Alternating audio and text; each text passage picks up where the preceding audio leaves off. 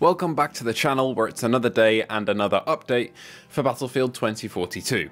But this time it's update 3.2 and it's a huge one that has snowballed from being just the class rework and Breakaway 2.0 to becoming something much bigger and becoming my most hyped update since Season 1.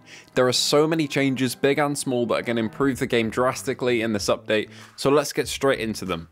Like I said, the big, the small, the stealth, the ones you might not know about, and I have to thank the people who playtested the update in the capture session for providing with some of the important details here that weren't in the patch notes. So let's get straight into it. First up, we have the Specialist rework.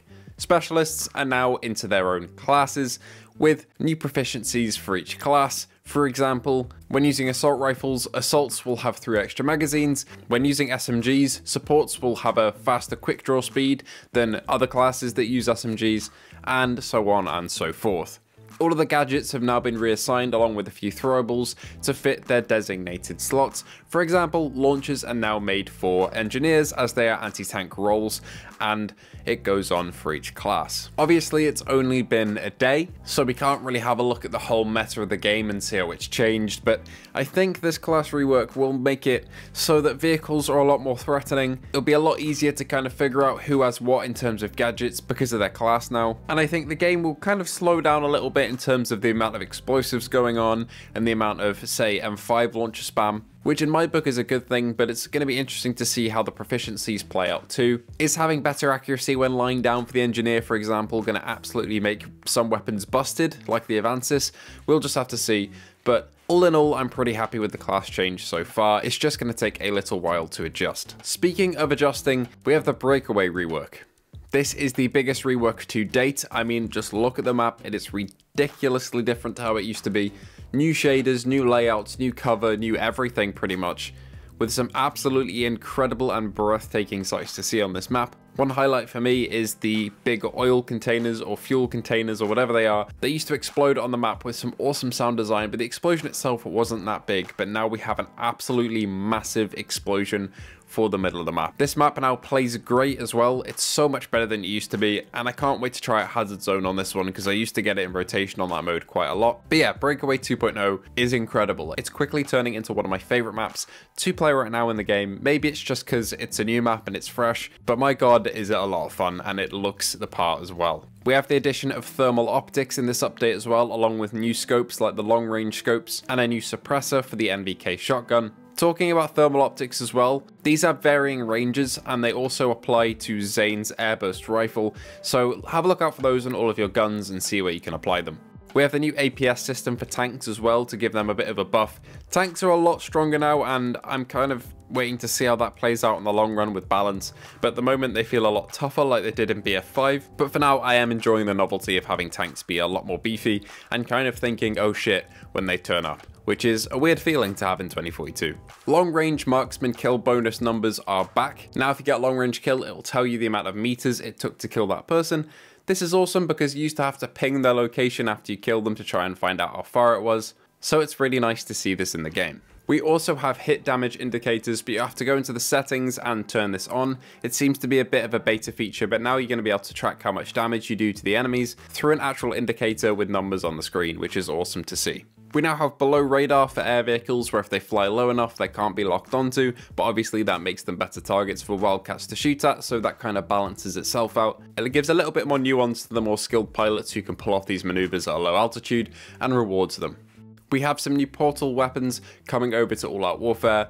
We have the M39 EMR, the PP2000 and the MTAR-21. Haven't tried out all of these yet.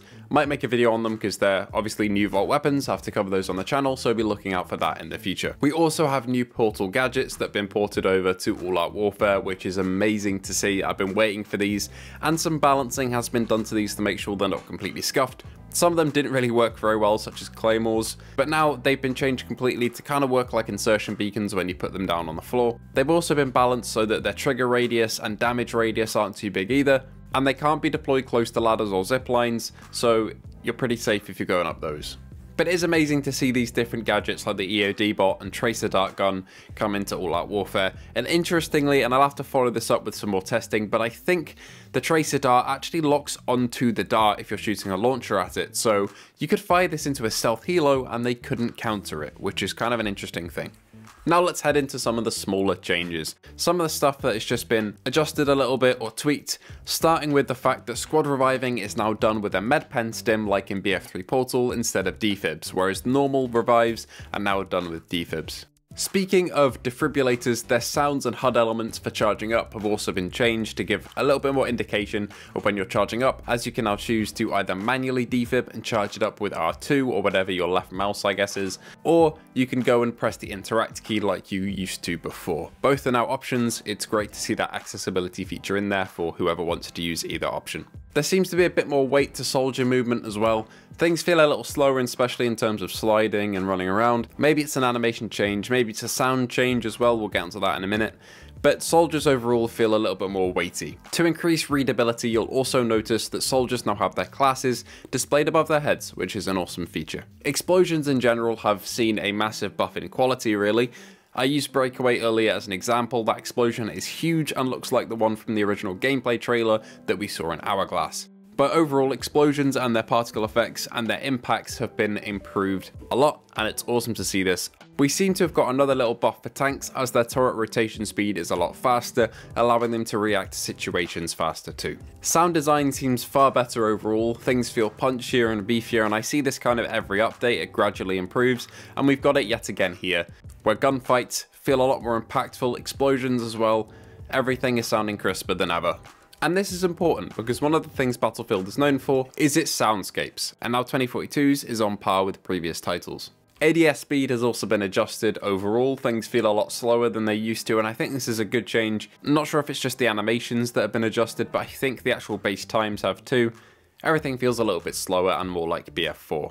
If you hop over to look at your specialist, you'll now realise there are specialist bios if you want to read up on all of their lore. I know Comet will be a fan of this one, as he runs the Exodus archives. There is now an icon on the scoreboard to show repairs and healing and stuff like that, which encourages a lot more team play. It's great to see that represented on the scoreboard with score.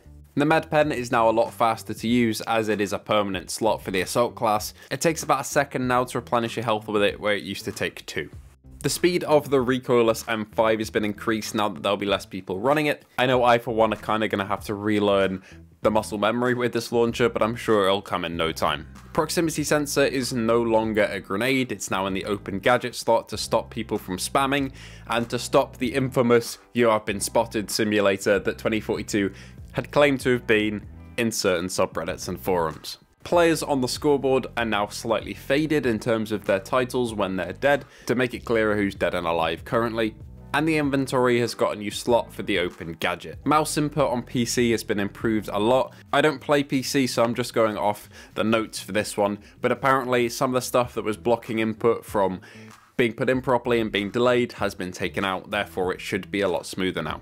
There are new controller layouts on PS4, PS5, Xbox Series X and Xbox One X. All of those platforms have new controller binds just because there's more buttons to press now because there's more inventory slots. This is going to take a little time to get used to, but to be honest, it'll work far better for things like throwing knives, having grenade be LB or L1.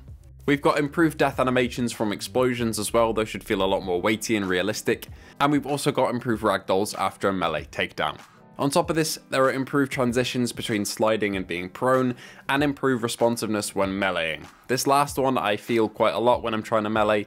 You press the button and a second later your soldier will do it, but now that's a lot more responsive. Blood splatter has been improved when shooting enemies, that should no longer stand out in the dark and glow like it used to, and we've got some new animations when falling from a height. Similar to BF5, your character will kind of have a little stumble or roll or fall if they fall from too high of a height. These animations add a lot immersion wise, but also will affect your aim if you land too harshly when parachuting or landing. What also breaks immersion is when your character falls from a height and then kind of sinks into the ground, or a friendly player model does this when falling from a height, and this should no longer happen, so that's a good change. The issue of the camera being broken during insertion, where you can look around and look into your own body, has been fixed now, thank God. That was a bit of a nightmare. It was really weird looking, and that has been sorted now. Indicators for directional damage have been updated to make it a lot more readable when you're being shot from separate directions. You can figure out where that's from and respond accordingly. I for one prefer these indicators so much more than the old ones. They're so much more readable and help you react faster. When squad reviving, you will now give 25 HP instead of 50 unless you are a support character. When cutting your parachute, the cooldown to open it again has been reduced, so you shouldn't really run into the problem of cutting your parachute and not being able to open it and then hitting the floor again and dying. Angel's loadout crate has been changed now so that it allows for you to customize each slot in your loadout when you access it, or just press the box once to resupply. Boris's sentry gun and Crawford's turret now do damage to armoured vehicles. Admittedly, it's not a lot, but they do that now, and that kind of leans into the fact that they're now engineers and their role is anti-vehicle and anti-tank. Following this, Boris's sentry gun will now target vehicles instead of infantry if there are both in the vicinity. Liz's missile has received the buff of being easier to turn and having a longer range, but it can be shot down easier now as it has a bigger hitbox. Mackay's nimble trait has been reduced, therefore his strafing speed is less broken now when moving with heavier weapons. With pistols and SMGs, it is still quite fast, but it's not quite as fast as it used to be, and its grapple hook range has been shortened from 30 meters to 24. This is probably a good change, but also I'm thinking some places on certain maps, such as the ship on Discarded, are the perfect height for Mackay's grapple hook, so this might mean that you can't reach the top of those high places anymore, but I'll have to do some testing on that. Rao now paints a target like Soflam does when he hacks them, making him more useful for the team. And Sundance's smart explosives now use the right icon where there was a bug before when it would use the wrong icon and get the player confused. The EBLC Ram's beacon will now always spawn you on foot instead of in the sky. I really like this aerial insertion. I'm not quite sure why this has been taken out. I will miss it, but that is gone. Helicopters will no longer spin on the ground when they've been destroyed, their wreckage will no longer go into a spin of death and kill people around them, and the Super Hokum now has wreckage after being destroyed when before it would hit the ground and then just explode on impact. Speaking of destroyed vehicles, you should no longer hear the engine sound playing after they've been destroyed. You can no longer lock onto vehicles with weapons if you have no ammo to do so. If you don't have a rocket ready to go, say in a Wildcat, you won't be able to lock on, which should reduce spam and increase readability when trying to avoid attacks. The damage of the Nightbird and ammo count has been reduced, and the stealth helos now have the repair and the flare item in the same slot, so you'll have to pick one or the other, not both. Bipods will now also remain open when switching weapons, whereas before you'd switch to your pistol and switch back, and your bipod will have magically undeployed itself again. That was really bugging me in some modes, so I'm glad to see that fixed. The idle sway for weapons has also been increased across the board to add a bit more weight to the weapons when shooting them or holding them. DICE have also updated the ADS movement speeds across the board and adjusted base speed across the board to make things feel a little bit more slow paced and less frantic. I think this is a good change, but once again I'll have to see how this pans out in the long run. Okay. There we go.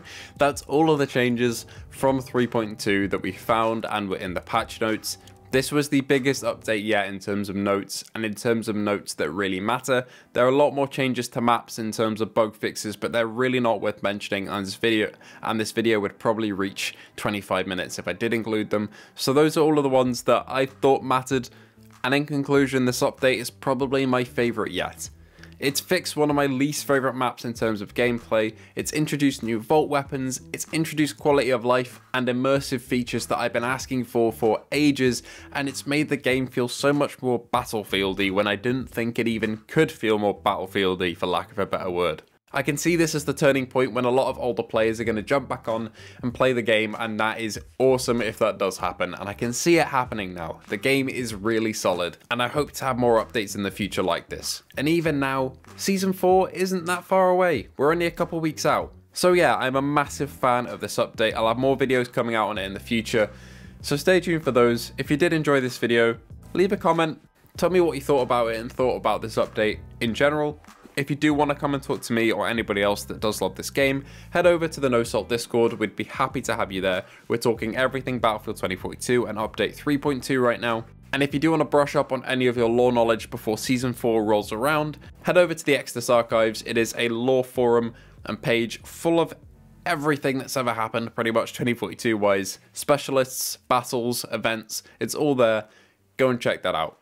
Anyway, thank you all for watching and watching to the end of this ridiculously long video for a patch notes video, and I hope to see you again in the next video.